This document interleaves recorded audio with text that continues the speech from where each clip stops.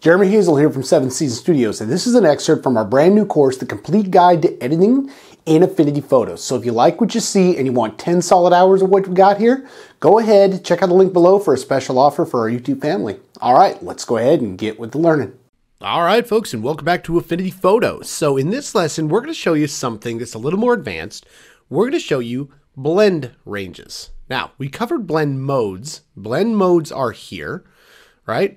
Blend ranges are this little cog over here, and in a way, blend ranges tell Affinity Photo what areas to apply and blend. So they're almost an augmentation.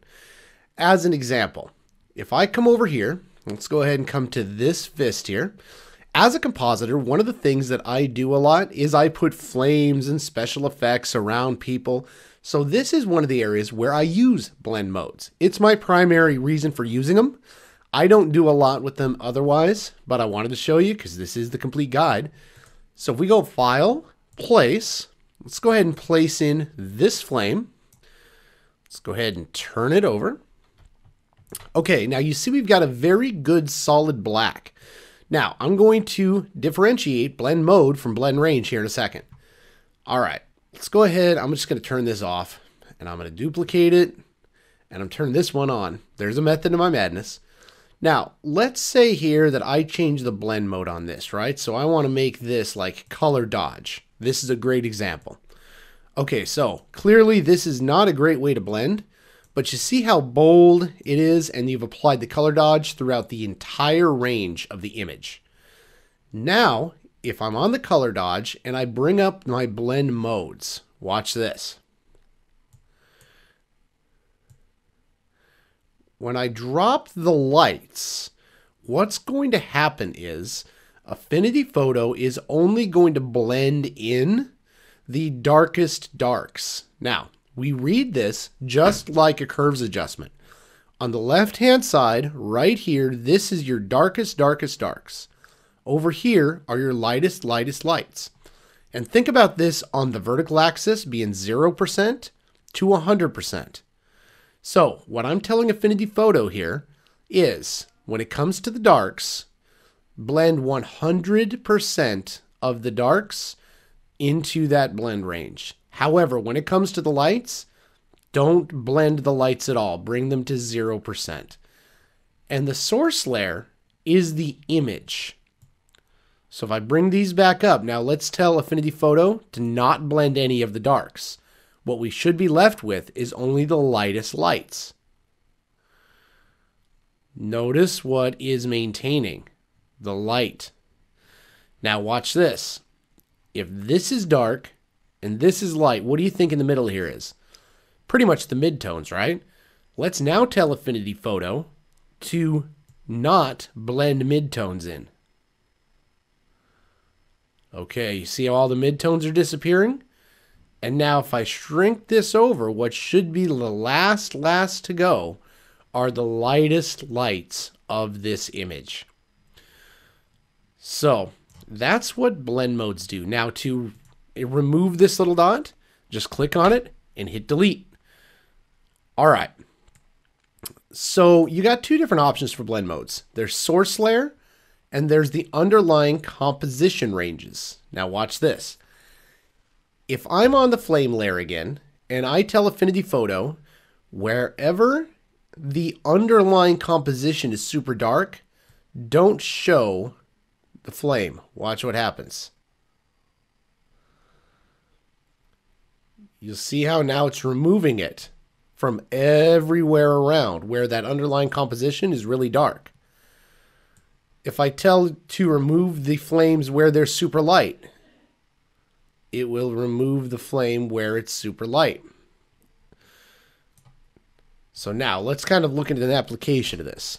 All right, I'm going to bring this back because now we got a standard blend mode. All right, I'm just going to leave it on normal. And now if I use my blend range and I want to remove all of the black, should I look at the source layer or should I look at the underlying composition range? I'm going to remove the source layer. So now watch the black.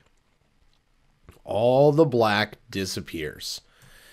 What we've told Affinity Photo is do not bring in any of the black. And this relationship is linear. So you see how I washed out a lot of the mids? Click in the middle. Bring back the mids. All right, that looks pretty good. Let's go ahead and bring this up. And this, in addition to liquefying and some other stuff, is how I really start doing compositing on the hands and such. There's a couple more techniques, but this is pretty much the idea. You can liquefy. It saves me from masking. All right, now, I want a little bit of this hand to be showing through, right? So in addition to removing the black and bringing back some of the mids, now I want to tell it, you know what? Where we've got some darks, I want to keep that around. Let's go ahead and drop some of these mids. And now you see how we're bringing in some more of the hand? And let's go ahead and drop the white because I want to bring in some of the knuckle. All right, now this is actually pretty cool. If I was going to start compositing, this is a pretty good one here because now, see how I've got that palm kind of sticking out there? I've got good differentiation in the fingers and I've got a good knuckle. I've now created this really cool illusion of background flame, the fist being in the center, and where the fist kind of curves up, I've got this flame coming out. Now, I can adjust this, I can maneuver it, right, until I get it where I want it, and then of course I'd have to put in some form of a foreground flame. But this is one of the reasons and one of the applications why I use blend ranges. All right, let's look at another application. Now, this image here has a lot of unnecessary stuff, so let's just crop this bad boy out. I like her.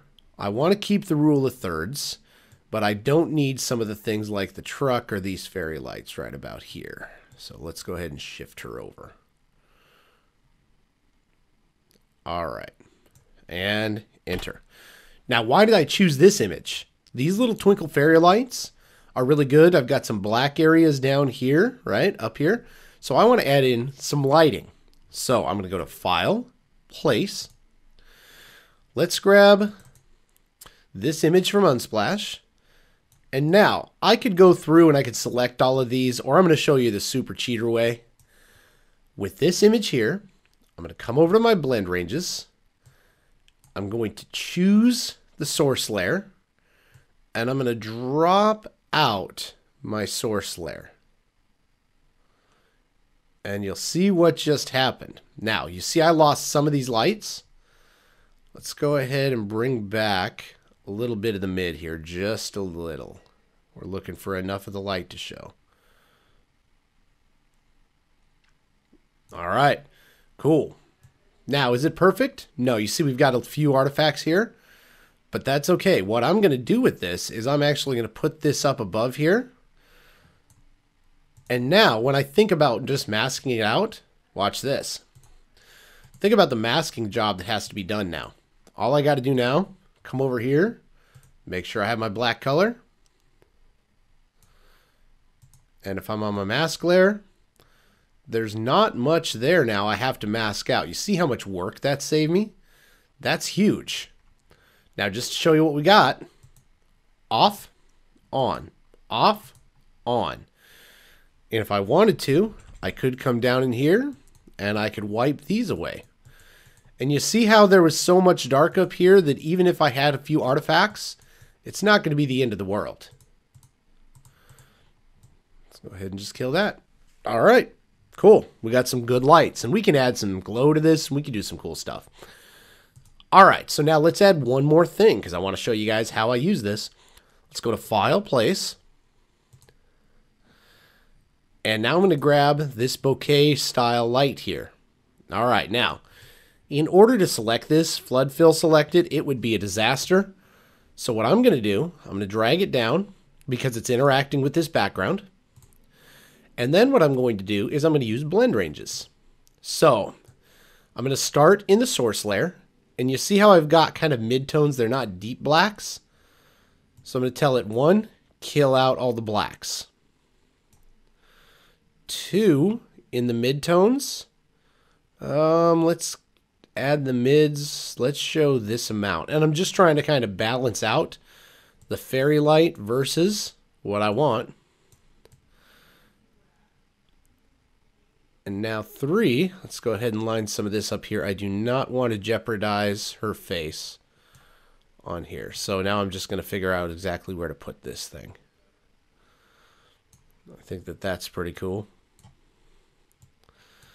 All right. So now we've done the foreground thing. You've seen that show, and you see how I'm grabbing some of the bouquet off from here. But this is a disaster. So 2 things we're going to do.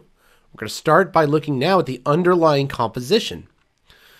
So now, in the lightest areas of the composition, I'm going to want to not have those things show through as aggressively. All right, bring them down until we're good. Let's go ahead and take a look here at the darks. I might keep the darks here. And then let's take a look at the lights. All right, the lights don't seem to have much of an effect. All right, now let's try the mids here. See what we get.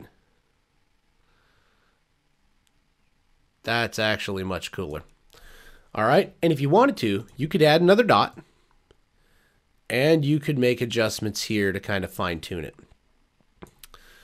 All right, good deal. Now you see how we used blend ranges instead of trying to mask, instead of making life difficult, and instead of using blend modes. Now I can always come through and I can apply the blend modes if I want to. Might add. That's kind of cool, actually. All right, I'm relatively happy with that. But you see, the only thing that it's bringing into the blend are those things that I've told it are within the range. So blend modes are a powerful tool in Affinity Photo. I use them a lot when I have large areas of black that I can then remove. And then you make some subtle adjustments. It's never a one and done. You're going to have multiple tools in order to get a really good professional result. All right. This one's gone on a little long. All of these are in your downloads if you wanted to follow along. Let's go ahead and get into the next lesson.